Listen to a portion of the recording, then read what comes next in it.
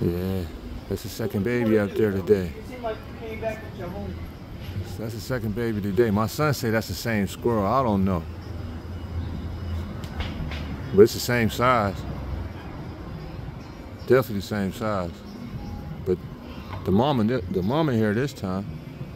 I don't know if that's the mom, Dad. Man, she was calling him, I'm telling you. She showed him how to jump from the roof to the branch. And he ain't had the balls to do it. And he fell off the top roof, landed over on the bottom roof. She was over here, up in this tree right here, calling him, talking shit. And then she jumped back across, down on the bottom roof. Now she's stuck over there with him.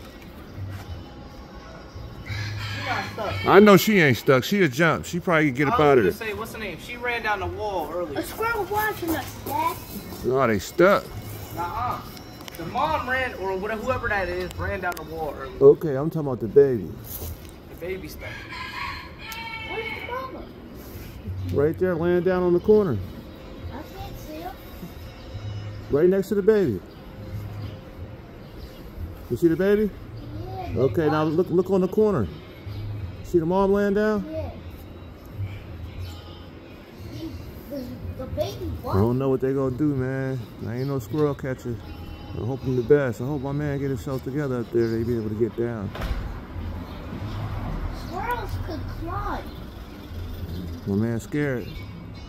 Hopefully he found his confidence. Where's his dad, though?